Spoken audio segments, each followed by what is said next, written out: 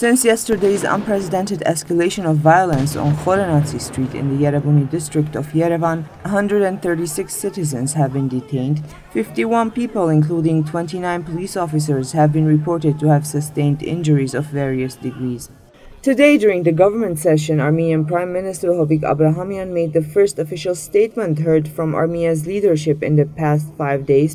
The Prime Minister called the situation unacceptable and inexcusable because violence cannot bring real change and is a dangerous and ineffective process, he said.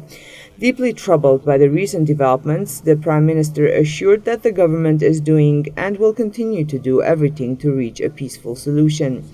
The ruling Republican Party, which too has remained silent while a critical situation develops in the country, convened today. The party discussed the developing situation in the country in line with other issues.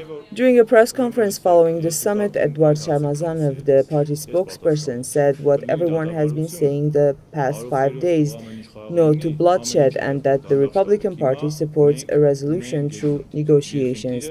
Sharmazanov explained his party has remained silent this long not to hinder the negotiations process. Armenia's former Foreign Affairs Minister, the president of the Unity Party, Vartan Oskanyan, and other members of the party joined the protesters today on Khorenatsi.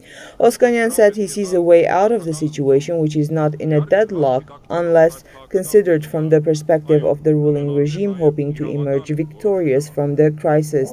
Oskanyan believes authorities have adopted a very rigid stance. It's time they loosen their position and negotiate with the group, said Oskanyan, and added that if we can negotiate with Turkey and Azerbaijan, then we can certainly negotiate with people who have liberated Karabakh.